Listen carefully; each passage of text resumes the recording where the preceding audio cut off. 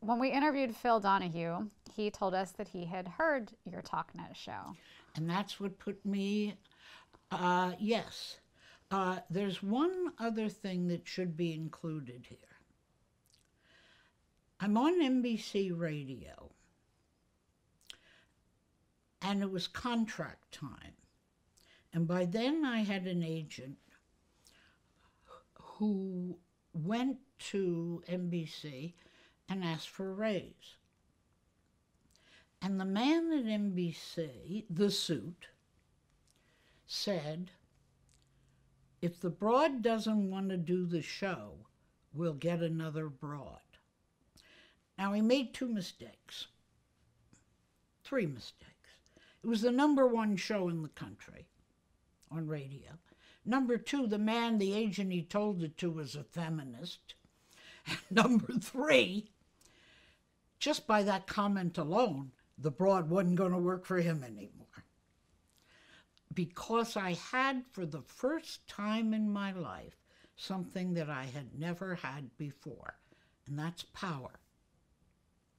And I could, for the first time in my life, say, adios, NBC.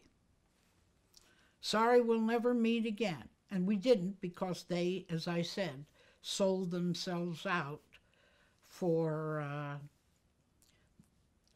who's going to be the best quarterback this year. Of course, you don't remember the best quarterback last year, but that's my putting down sports broadcasting.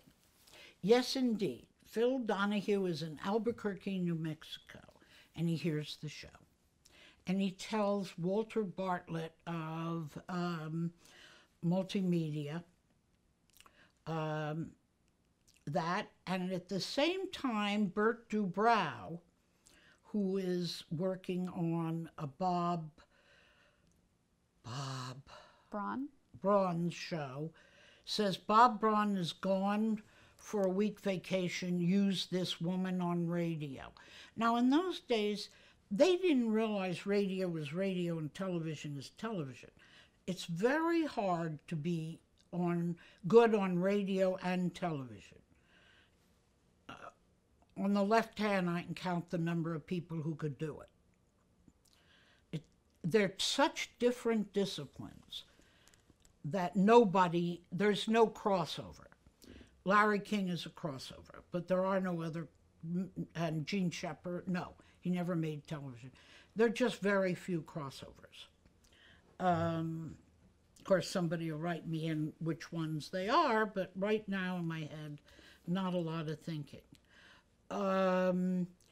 The Bob Braun show, where I replaced him, an awful thing happened. They fired him and gave me his job. Now, I tried like hell not to take his job. First of all, I was earning enough money on radio. I was by far the highest paid person on radio at that time. Suddenly, I would say that until that time, I'd never earned over $20,000 a year for anything.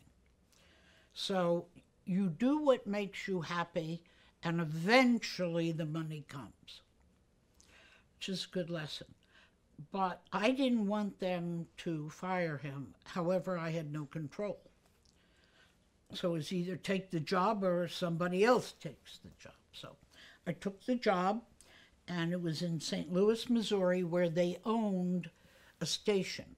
And they owned about 5 other stations near the St. Louis area. So we went on 6 stations. And then they began to sell to other stations.